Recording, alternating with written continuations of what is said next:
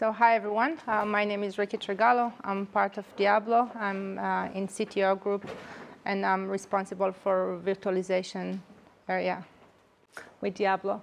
So how the MCS devices are integrated in the hardware.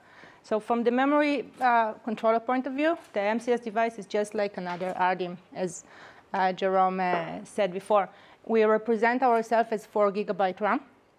But technically, we don't really have this capacity.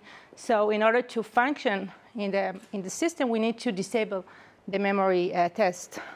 So one of the changes that we want our BIOS to change is to disable the memory test. But you also want to know where the physical location of those devices. So for that, we need to create an entry in the ACPI table.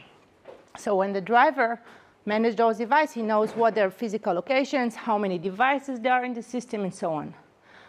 Now, when the driver is being loaded by the OS, it will represent those devices storage. So from the application point of view, this is just like another storage. The user can create a data store from it. He can use it as a swap device. The application has no change. VM will see it as a data store or like any other device. Now, if we're looking at the I/O request, the application sends an I/O request to the driver. The driver will use a CPU inline command.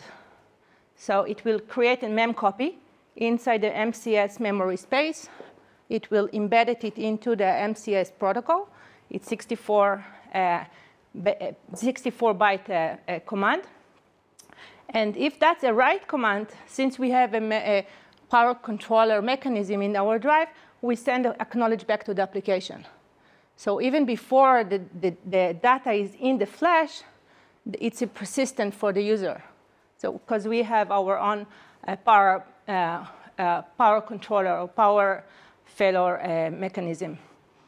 Now, if it's a read, we want to fetch the command from the flash. So we are using, in our case, the SanDisk Guardian controller software, and we are fetching the data from the flash device. Ricky, I've got a quick question. How does that work? How does the power side work? Because I'm looking for a super cap. Yeah, I'm expecting like normally you'd have like a battery or a super cap on there that would. There is a capacitor. So there's yellow or orange squares on there? These things? Yeah, those are capacitors. Yeah, those are capacitors for power failure, in case of power failure. Store the power, how long will it keep? Enough to flash the data into the RAM. All right, okay, fine. You don't need more than that. Yeah. Yeah, so it has enough time to flash all the data in case there is a power failure. Thank you. Any question before we? Okay. So how the device is integrated in the system in terms of software. We divide the system into 3 sectors, 3 categories. There is the hardware, the kernel space, and the user space where the applications, the VM are running. Now, in the hardware, we don't have any change in the motherboard. Our firmware is running in the chip and communicating with the NAND through NVM controller. In our case, it's SanDisk controller. There is a change to be done in the BIOS, as we mentioned before, 3 major changes. First is to disable the memory test so we can function. Once we disable the memory test, basically those devices can be loaded in the system as long as there is a driver. The 3 other changes are for working properly in the system and to be able to manage them is the entry in the ACPI table because it's a storage device. And the third one is to reserve a space for the driver, for the structure, to be working in the memory address map, physical address map. Our driver is a kernel driver. We have drivers for Windows, Linux, and of course ES6. In ES6, it's fully IOVP certified. We're also working to certify it for vSAN and VFRC. The driver is communicating with the application through the SCSI stack. And there's, you can use it as RDM, you can use it as a data store, and you can use it also for a swap device. We have our own management software to support all the trim or smart commands, and that's a SIM-based application. I see an error between application and kernel driver without using the OS stack. What type of integration is there? What type?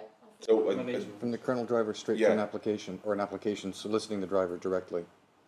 With that data path. Because usually an application just talks to the operating system. The operating system will talk to the hardware through the driver. Yeah, through the driver. See an arrow going from application straight to the driver. Yeah, so the management application, yeah, that's a SIM, it will go through the driver.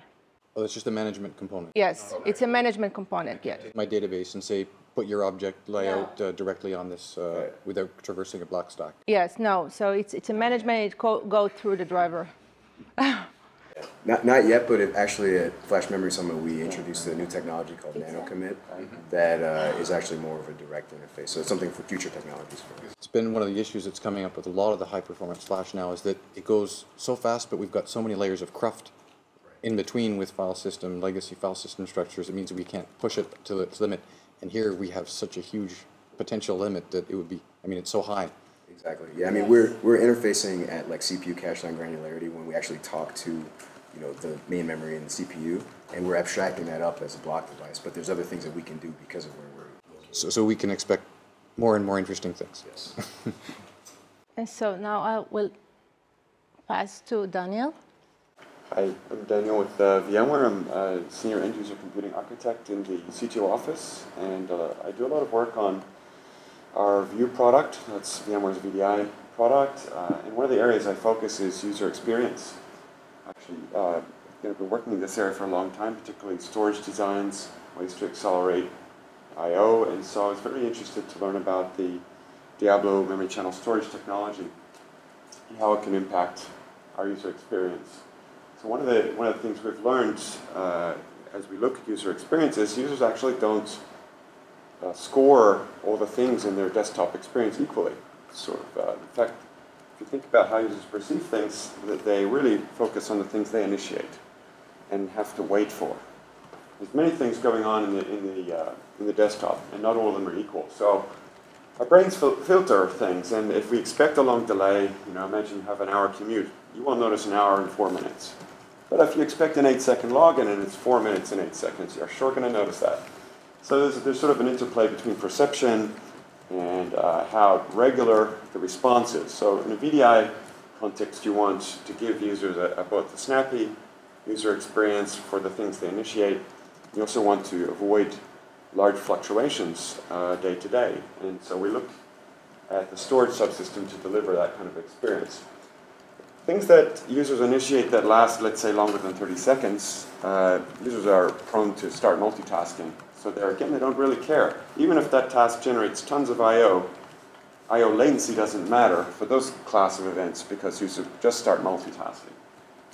Events that are very short, sort of, let's say, less than a second, they are kind of in the noise. Users won't really care there either. But in this kind of magic window between, say, 2 seconds and 30 seconds, users are watching. And that's where we have an opportunity to accelerate the user's perception of quality on the desktop experience. So if you look at this diagram here, it's kind of a flow chart of a typical desktop lifecycle. And you see 3 classes of events. The green events, these are the user-initiated events. I call them focus events because they hold the user's focus specifically because the user initiated them. They are too short to multitask, and so the user is essentially watching. The brain is timing. We have a lot of these blue events, as you see, such as boot, profile update, AV scans, software distribution, other sorts of events that can be very I/O intensive, but they don't matter to the user at all because they're background tasks. They don't get scored. You also have these multitask-friendly events in red, file downloads, perhaps large print jobs, even log-off event. Again, user doesn't care about them, they're already doing something else. It's these magic green events that really matter. And you realize these are actually a sort of a relatively modest percentage of the overall I/O burden in the VDI desktop, but they're the ones that matter. So if we think about these specific events, we get more insight into what really matters in the storage subsystem. So one thing that we observe is in these green events, these focus events, they tend to be spikes of serialized I/O. And so to complete the green event, you have to execute a quick spike of I/O that could be typically serialized reads or writes. and the user will not time completion of the event until the entire sequence of IOs have completed. So summarizing, these focus events, what we've learned as we study VDI user experience, they're not typically CPU bound. They're very short in duration, and they're not typically maxing CPU. We also know that they are typically in the 500 to, say, roughly 12,000 I/O streams. And we also notice they typically tend to be either a stream of reads or a stream of writes. They tend to be unidirectional. But they are sort of the definitive I/O pattern for these green events, which in turn are what users perceive. This is a great slide, talking about VDI experience. Good job there. So actually one of our VMware partners, Atlantis Computing, is also focused in this area, and I've worked with them on other projects, and they produced, I have to give them great credit for this graph. They have some also some virtual storage acceleration technology. But anyway, they produced this graph that they showed in the desktop experience certain sorts of events. You see, for example, PowerPoint, launch, Internet Explorer, Firefox. And you see that these are very sharp spikes. Let's take a look at the Chrome one here. It's actually, in terms of time, it's tiny. It's a very short duration of Look at Windows Update. That's the biggest spike. Yeah, Windows Update is large, but Windows Update is a background task. What was called like one of those blue tasks. This is a green focus event because the user has initiated this and they're awaiting. It's clearly too short to multitask. But this is exactly the class of focus event that matters. If you notice this one, the Chrome launch, it's 3200 IOs at peak. So what we want to do is complete that focus event as quickly as possible. So it's actually a bit more than 3200. You would technically measure the surface area under this spike, but for the purpose of this argument, we just say 3200. Now, if we look at the different types of storage systems that could service this event, let's imagine you're on a traditional hard drive, potentially a NAS with spindles, maybe you have 10 millisecond latency. Okay, you have cache, I know that, but for the argument here, that could be 32 seconds. Worst case, it could happen like that. Worst case, yeah, if it's really flooded and the cache is not working well. So let's say you move down now to this amazing new class of flash arrays, Extreme I/O, Pure, these sorts of things. They typically have average under load latencies of 1.5 milliseconds. So here, the event could still, in theory, take 4 or 5 seconds to complete. As you move to a local PCIe bus card, your Fusions of the world, these under load, these cards typically will deliver, like, say, half millisecond latencies. So here you're dropping the focus event execution down to 1.6 seconds. But if you go to memory channel storage, we're seeing latencies 40, 50 microseconds, even with the ESX software stack. We know that native device can do 5 microsecond random write commits and roughly 100 microsecond reads. So sort of as it blends, when you launch Chrome, there's some reads and writes as it sets up. So just blended figure, 50 microseconds. Now, obviously, the focus event, which the user's brain is timing to assess quality, you see such a dramatic range there, and it's all based on I/O latency. So it's not based on the amount of IOPS. We don't need 1 million IOPS for VDI. We need great I/O quality, consistently low I/O latency, and low fluctuations. So we did additional testing with VMware partnering with Diablo, and we used our ViewPlanner test suite, which is a knowledge worker simulation. We did some interesting tests. We actually deliberately constrained the VM's memory allocation from 1 gigabyte down to 512, and then down to 256. The ViewPlanner working set itself is something like 600 megabytes. So when we constrained it to 512, we were deliberately inducing substantial paging on top of the memory channel storage. We wanted to look at how the ViewPlanner scores came out, what sorts of average times, and what sort of standard deviations, importantly, that we got from the task completions. So here what you see on the left, in the green, that's the average time for the task completion at 512. So there was a lot of paging going on. You see that in the PCIe, the same exact test, we get some higher averages, a bit more fluctuation, but perhaps even the biggest story here is the blue, where you see the standard deviation of task completion. Even under heavy I/O load, which was related to the paging, we got very low standard deviations. So we got sort of immunity to performance fluctuations, even under heavy loads. In contrast to that, what we saw in PCI is under the same very heavy I/O loads, we had a lot higher fluctuations, more erratic execution of I/O, which translates in the user experience to more variance in those focus events that we just talked about. So for that reason, because of the parallelism that memory channel storage offers, it's a great fit for VDI. It gives users a fantastic user experience, very consistent. Those tests was done with full clones or using Diablo only for the parent partition? No, we had all the clones. Full clones? Well, we were using link clones, I think, on this specific test, but the link clone files were all on top of a memory channel storage-based data store on top of VMware. In this graph here, too, is sort of the aggregate score. You see that not only was the average lower, but it was more consistent in terms of the overall, what we call the Group B, Group A scores. So we just saw generally more robust I/O performance where it really counts. So summarizing, user experience is critical to VDI. The number one issue that VDI has struggled with over, let's say, the last 5 years, and I've been in this area a long time, it's I/O latency. It's the ability of this backing storage system under peak loads or anomaly loads to deliver a consistent experience. Sometimes people think it's about more IOPS. It's not really about more IOPS as much as it is about low latency I/O. So summarizing, what we found, if you look at SSDs, PCI-based flash, and of course memory channel storage, we get the lowest latencies by far on memory channel storage. We get more consistent latency than SSDs and PCI, that's that standard deviation.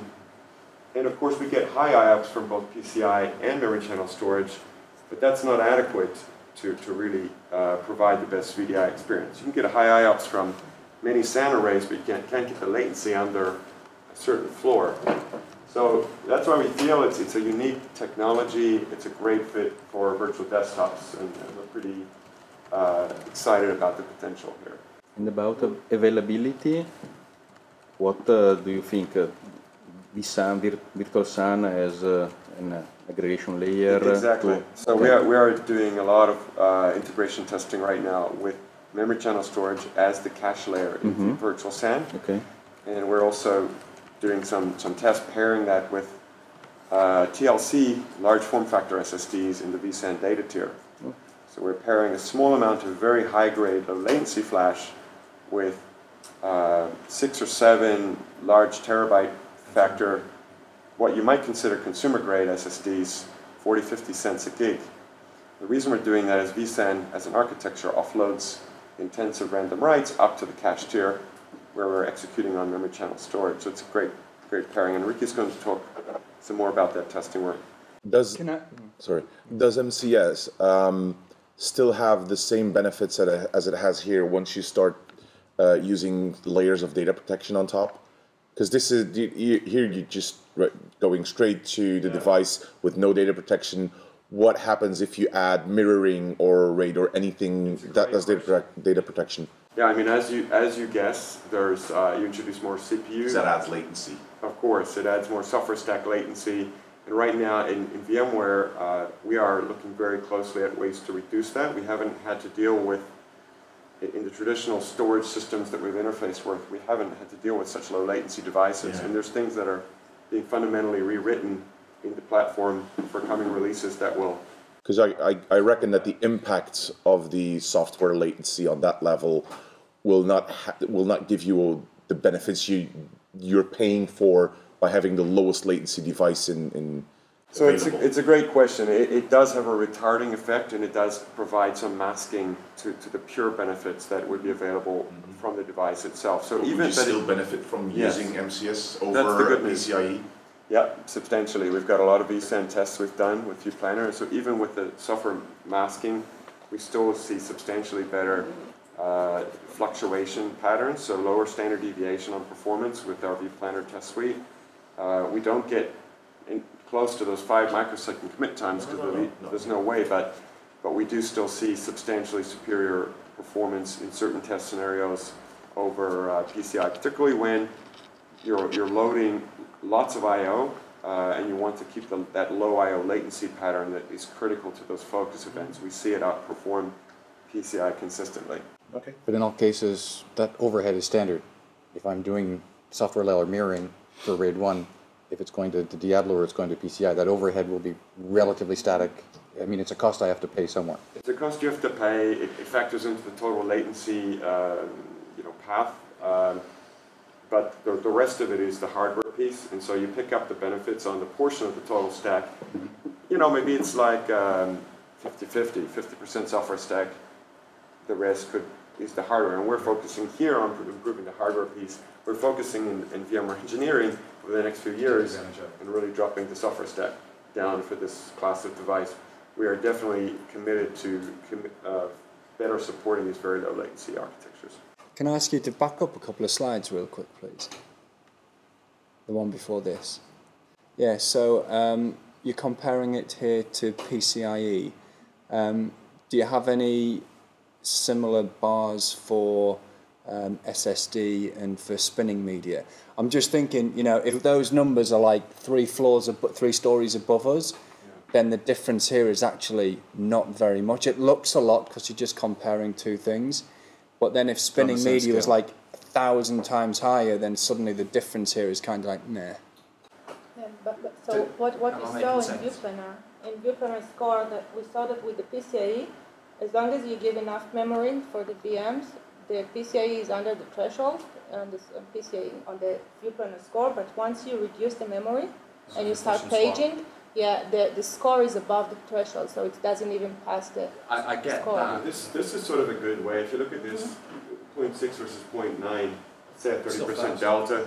This particular score is from, I believe, our group A, which is sort of typically what you would consider CPU-bound activities. What we saw is even for what we think of as CPU-bound activities in our ViewPlanar suite, the presence of the lower latency storage actually helped execution of CPU tasks, because there's still a lot of OS wait states that occur, and so having very low latency storage even helps CPU-bound tasks, and not by a fraction, but by 30%. This is actually, a lot better user experience, 30% better user experience. So, where would a hard drive fit? Maybe a hard drive is like 2 or whatever, but in terms of percentage improvement, it's substantial. But it's 30% improvement on something that the market already perceives as awesome. PCI flash is more than good enough for most people. Yeah. So it just looks to me like it's maybe a little bit niche, like really extreme performance, whereas the PCI on its own versus spinning media is like the difference there is so much that everybody would just be happy. Well, I would agree with that, but in my perception is that over the last few years, users are less accepting of these bad user experiences of PC yesteryear. They're working on flash tablets and smartphones, and that defines the user experience expectation envelope has sort of really ramped up, and so those old designs are just almost you can only force users to use it. Yeah, but to Nigel's point, I don't think they're unhappy with a PCIe flash architecture today. I think they're quite happy with that. So how much added value is bringing it that much down? What's the extra cost? Am I saving somewhere else? Are there other values then making people that are already happy even happier? Well, our goal is always to push the user experience forward for a simple reason, is that we know competing frameworks, end-user computing devices, tablets, they will keep pushing it forward. Every smartphone that Apple brings out has a faster processor. They're like, it's the A8. It's even lower latency, it's 64 lanes, and you're like, does it really matter? But you know what, I just got the iPhone 6, wow, it really matters. I can notice it immediately in my user experience. So when you drive latency out, either at the compute level or at the storage stack level, you do notice. I can tell the difference when I go to like a RAM disk, for example, from PCI, or users will notice. The other benefit is MCS is not more expensive than PCI. So that was the next question. What's the impact on cost versus volume? Well, I'll tell you. Difference between a PCIe that is, in my experience, fast enough how much more expensive would an MCS solution be? So here's the way we look at this. In vSAN, you only need the cache layer to be 5 to 10% of the total capacity, so you don't need a lot of capacity. If you try to buy a PCI device with a low cost per gig, you need to go to a very large device, multi-terabyte. If you go with, let's say, the leading brands, and you want to only get 400 gigs, you typically find you're paying a lot more per gig. The manufacturers of those leading solutions are typically serving larger capacities. So for a vSAN design, where we don't need a lot of capacity and we want to buy in small 200, 400 gig atomic chunks without sacrificing on cost per gig, but having best of breed performance, MCS offers that. It's actually getting more and more challenging to get that from PCI. What I'll add to that So also, price per unit could be the same, but you have less volume. yeah, and what I'll add to that is, as Diablo, we don't give the prices, we don't sell the end product, but the way the OEMs have been pricing it, they've been pricing it very aggressively and really kind of commensurate, in some cases less from a dollars per gig perspective than PCIe-based SSDs. And a lot of that is because, again, we're able to leverage 19 nanometer flash to get, the endurance that we need. So from a BOM cost, pure, ASICs and everything flash perspective, there's no disadvantage that we have. We have better performance, but from a costing perspective, we're very much okay, and the pricing is very aggressive so far. So. Okay. But you will see each DIMM like a single SSD enable storage, so multiple disks. Yeah, multiple LUNs, or you can RAID them together. Because on vSAN actually you can have only one SSD. Yeah. So yeah, But in this version of vSAN. But we have a RAID capability. Okay. And Okay. once we RAID them in the driver, we see single. them as a single Perfect. device. Yeah. Okay. And I'll show that later. You just said you could RAID that in the driver, not Yeah. just at the software layer. So that could Yeah. be just, like the HBA that doesn't exist is handling that mirroring. Yes. Ah. Yeah, I'll talk about it. Okay. Go steal the thunder. Okay. Yeah. So why does it happen? Why are we better than at other traditional storage? So if we're looking at the IO tree on hypervisor, we divide it into 3 categories. First is the guest OS latency and kernel latency. We are going through the SCSI stack, so we are impacting the kernel latency, or we are being impacted by the kernel latency. But where we are focusing is the device latency. Now, if we are looking at any local device, the device latency is combined by the driver and the HBA where the device is located, because the IO chip has to go out from the memory channel, it has to go through the HBA.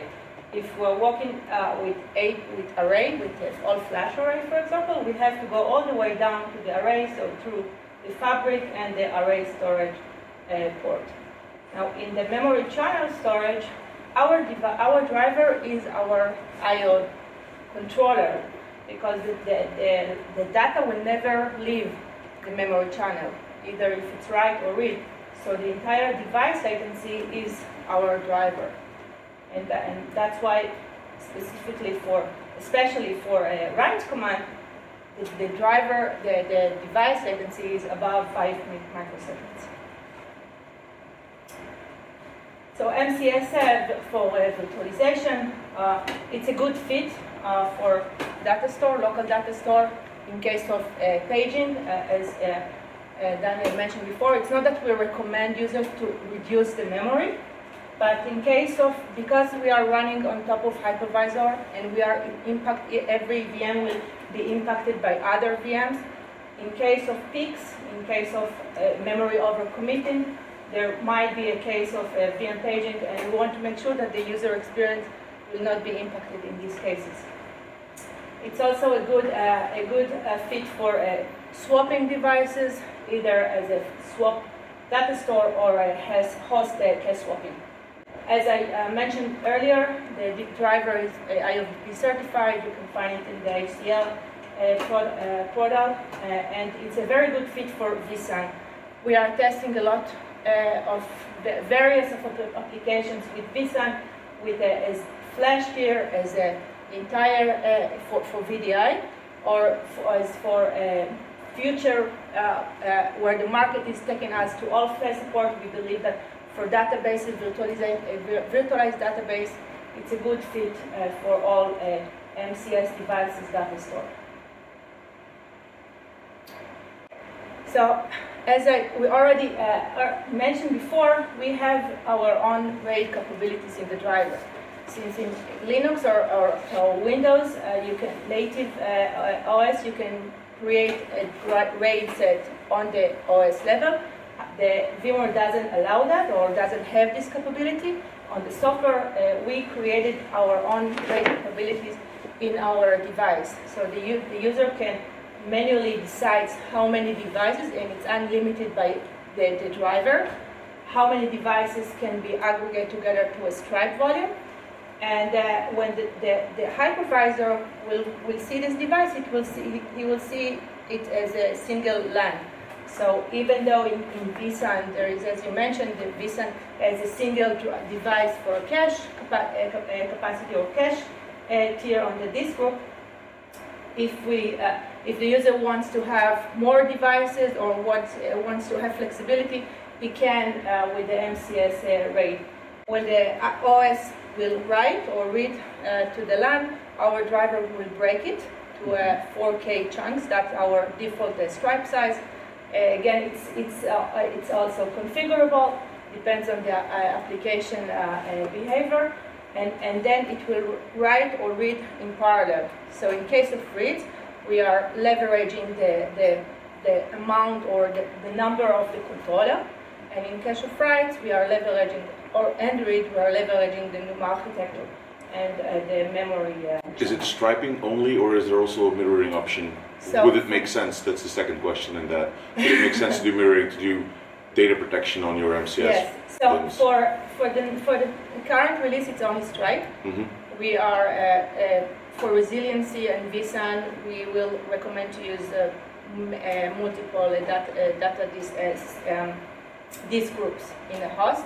For future releases, we will support RAID 1, RAID 10. Yes, we'll go up to So your stripe at the moment, is that single parity or double parity? It's single parity. Okay.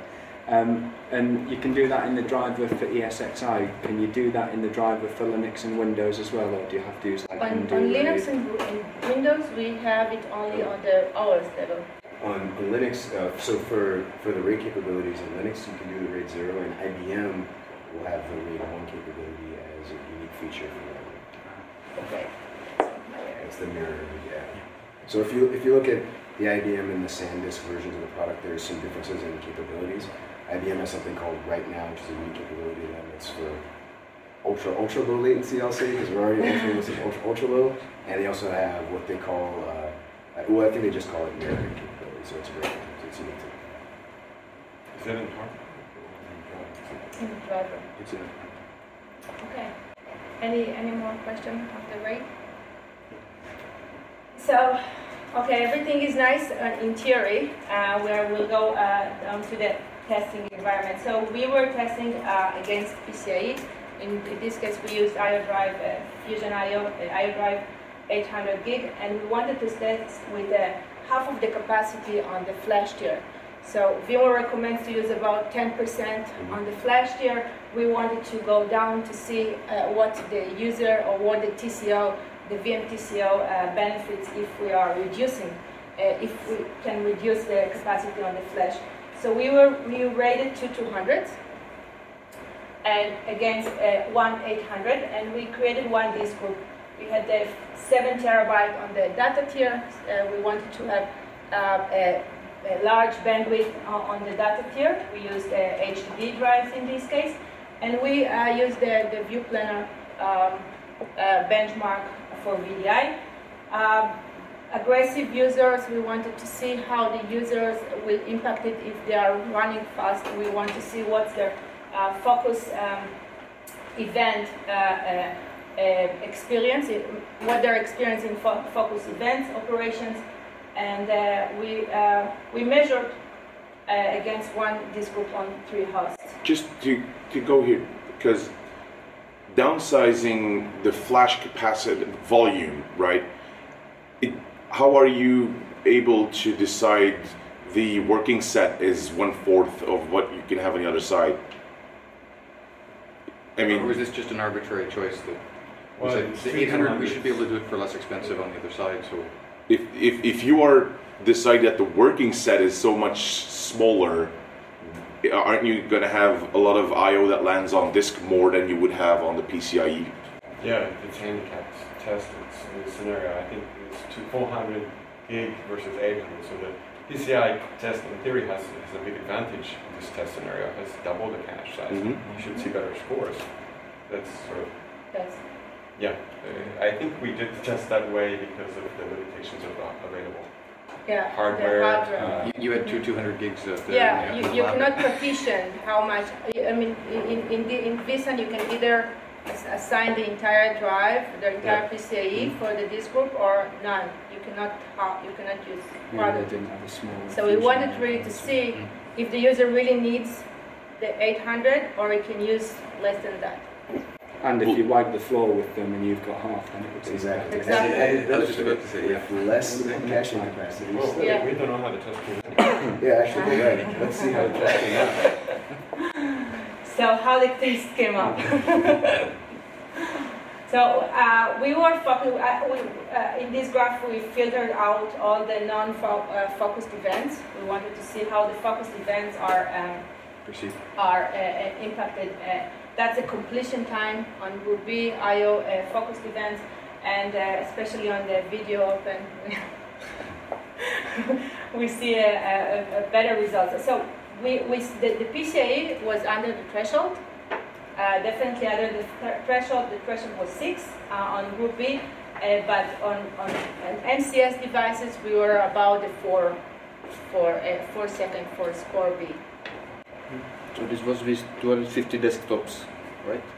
Yes, we Did were. you do running any on top. tests with more desktops on the same? That's our first results. We did test with more desktop, but we tested with TLC disk drive, and it also impacted in the CPU. So in this case, we used a Sandy bridge. If we go with the Ivy bridge, we can go way more than that. But that's the we were using with the ratio VM core ratio was 1:6, so 6 VMs per core. Yeah, your planner tends to saturate the whole CPU to 100% in this test, and so actually in real-world conditions where you have more CPU headroom, the spread here could be even wider. Yeah. Because sometimes what's holding back the performance is really CPU availability. Yeah, your bottleneck is not the flash at this point. Yeah, we're looking at other test methodologies that test at a lower CPU threshold and sort of focus even more on these user perception events. We're doing some work in that area. An 8-socket system. Well, the planner is a great benchmark tool, but there's sometimes there's things we can do to tune it to illuminate some of these differences better. But not only the completion time is important, but also the standard deviation. We want to see what's the predictable, how the results are predictable. And this area with MCS also wins against the PCIe. We saw that the PCIe is good, but the standard deviation it fails badly in comparison with the MCS devices for score B. And that's with double the cache size. Keep in mind. Yeah, exactly.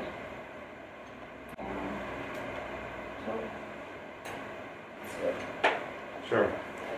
So we are doing some testing now with two-layer flash, like we alluded to earlier. vSAN 1.0 today doesn't officially support that. They only officially support hard drives in the data tier, but in the CTO office we get to test unsupported things. And so what we wanted to do was look at what the future holds in terms of pairing different grades of flash and using vSAN's architecture to allow the ability to use lower cost media in the data tier by sort of sheltering it from intensive writes in the cache tier. That's what we call the two-tier flash strategy. As I said, Dan, I'm really sorry. Can you just back up one slide really quick? I'm so sorry about this. Yeah, right. Yeah. So is this the score of the MCS versus the PCI flash, or is this the overall score of the system? No, it's a score of the MCS vs the PCIe for score B in standard deviation. Well, it's the whole system. It's the whole system. But it's the whole yeah. system. It's the experience. Yes, it's score. the Right, experience okay. of the users. Yeah, this is also impacted by things like CPU frequency, Yeah. CPU saturation levels, memory bus speed, everything. You know, this is the final score output. You know, we clearly show an advantage here that's sustained across many test sets, but it's possible that we could even get more advantage in different test scenarios. But it's just demonstrative of the... I'm just making sure that, because you know, when we used to look at disk drive tests, the bigger the drive, the more it does, so the slower it is. And I'm just making sure, because there was double the PCI flash versus the MCS, that you weren't making it do more and then saying, hey, it's slower, but it's doing twice as much. Do you know what I mean? But this is the overall system score. Well, in a vSAN context, the more cache you have much better read performance. Yeah. Usually, because more of the reads are, in theory, coming from cache writes. You've got less stuff going down to the data tier. No, that's cool. I'm happy now. Okay, so we're low on time here, so I'm going to keep forging ahead. So in the two-tier flash architecture, what a very promising design for VDI looks like is using MCS in the vSAN cache tier, and using what would traditionally be considered consumer-grade flash in the data tier. Now there's sort of that initial enterprise reaction, like, we can't use TLC, it's consumer-grade. But even though the write endurance is substantially lower on these class of devices, say 1.2 writes per day, the way vSAN is writing to them is in very large 128K chunks, typically sort of oriented sequentially and asynchronously destaged from the cache tier. In contrast, a lot of random write activity is all going to get committed on the MCS device, and if you write multiple times onto the same block, you'll just stay on the cache tier or destage it constantly multiple times. So we're sheltering this tier substantially on the write path. And on the read path, you have good performance coming from TLC, certainly on par with MLC. So, you know, vSAN in this type of design is being used to get more leverage out of this class of device, or use it in a way that might not be viable if you had to put the enterprise workload directly on the TLC and have them handle the writes. The benefits: we get best of breed performance, we get low cost, 40-50 cents a gigabyte a day on this class of device, and we avoid what I call the latency cliff. So what is the latency cliff? It's when you fall off the cache tier in vSAN and go to a hard drive. Your individual desktop today could land on a single hard drive, because vSAN is object-based storage, so it'll strike your VMs across the group, but it won't strike them across the hard drives in the data tier. You can alter that, can you? There's You that can put option, a strike policy, but you can't guarantee where they land. They could be struck across hosts. Yeah. So you get more throughput I/O, but you don't get lower latency I/O. Yeah. So the issue when you fall off the cache tier is you get higher latency, and so that's what I call the latency cliff. Now you might say, well, most of the time you're on the cache tier. Is it really a big deal? Well, I always think about the poor accountants who every Friday run some intensive report, and Monday through Thursday they always get evicted off the cache tier, of course, because they didn't run that data set. So every time they run it, it's potential on these cyclical behaviors that you could get substantially higher I/O latency. And so there's certain things in the user experience that will be frustrating. But if we go to a two-tier flash design like this, there's really no latency cliff. As you start pulling reads from this, you get great performance. So those are the advantages. We can even out the user experience, create more determinism, and again, for the substantial body of I/Os, we get memory channel storage latencies. So I think of this next generation of vSAN as not necessarily pairing up SSDs and hard drives. It's about flash tiering. That's how Pure does it. They do the same thing, right? Put that in an array instead. Yeah, exactly. So you see some of the same trends in the industry. People are thinking about doing this. Different tiers of flash. So I sort of jumped ahead here, but we talked about cyclical events, more consistency on no more failed focus events, and so basically pairing pairing these grades of flash intelligently. So that's what we expect to see on future versions of vSAN, and that's some of the research work we're working on together between VMware and Diablo. Yeah, and just to summarize it, these are the results that we see. We have here ES6 stock, you're probably familiar with that. On the second from the right, we see the device latency, or the device response time, and we are using here, in this case, it's so hard to see. Thank you for that. you need to believe me. For about almost 10K commands or 10K IOPS, we get a latency, fair enough latency in comparison with PCIe. With PCIe, for this amount of IOPS, we saw about double or triple of the latency. But not only I wanted to show you also how does it look like on the data tier. On this case, we fake the system, we tune the system, and we change the SSD, the TLC SSDs, to look like HDDs, and we got very nice device latency on those SSDs for the data tier. So we are testing this for power users workloads, and we got above the 3 for score B on the VDI workload.